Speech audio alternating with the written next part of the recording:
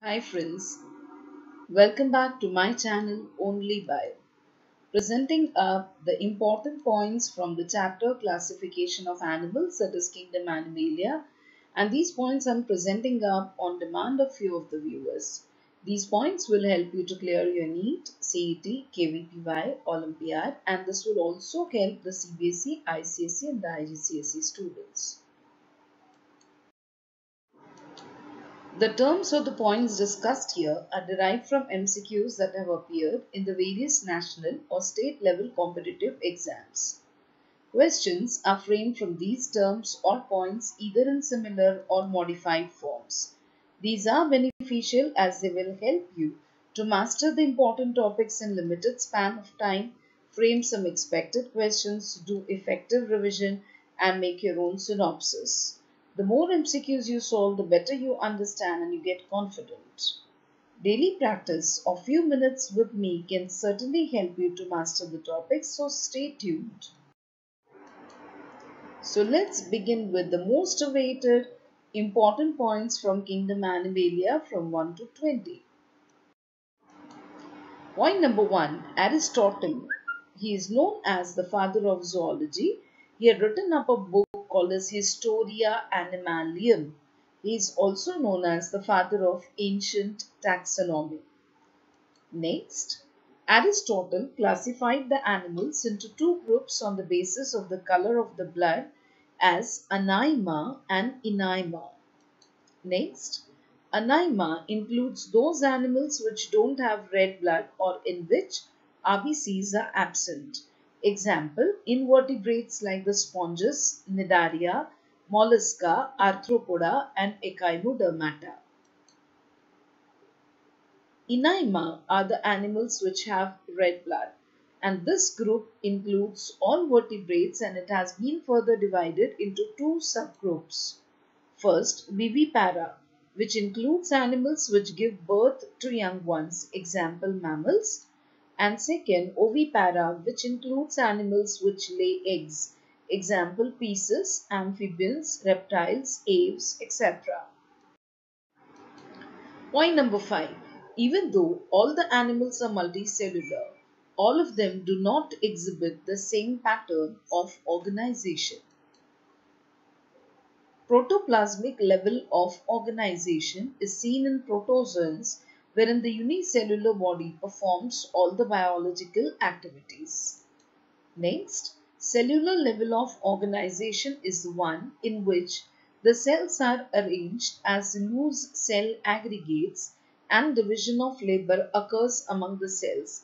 In other words, tissues are absent in them, and the best example is sponges. Next, tissue level of organization is seen in coelentrates and ctenophores, in which the cells performing the same function are arranged into tissues. Next, organ level of organization. Here, tissues are grouped together to form organs, each specialized for a particular function. Platyhelminthes and other higher phyla show organ level of organization. Next, that is point number 10, organ system of organization. Organs associate or organize to form functional systems, and each system is concerned with a specific physiological function. This pattern is called organ system level of organization. Animals like annelids, arthropods, mollusks, echinoderms and chordates are the examples of organ system of organization. Next, organ systems in different groups of animals exhibit various patterns of complexities. Next, the digestive system is of two types: incomplete digestive system and complete digestive system. Next, the digestive system in Platyhelminthes has only a single opening to the outside of the body that serves as both mouth and anus, and is hence called as incomplete digestive system.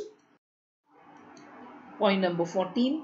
A complete digestive system has two openings, namely mouth and anus.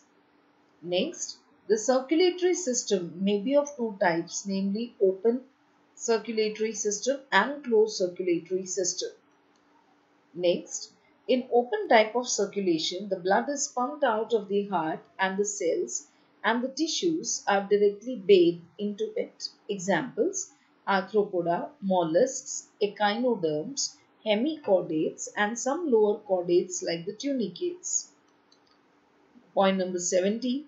In closed type of blood circulation, the blood is circulated through series of vessels of varying diameters, that is, arteries, veins, and capillaries. Examples: annelids, chordates, cephalopod mollusks, vertebrates, etc. Closed system of circulation is more advantageous as the flow of the fluid can be more precisely regulated. Point number 19. Asymmetry.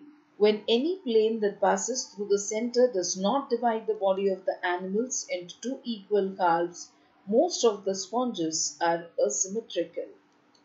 Next, radial symmetry. When any plane passing through the central axis of the body divides the animal into two identical halves, we call it as radial symmetry. Example: coelentrates, ctenophores, and the adult echinoderms. Friends, I'm sure you will follow this series. Please subscribe if you're new to the channel and keep studying with me. Thank you.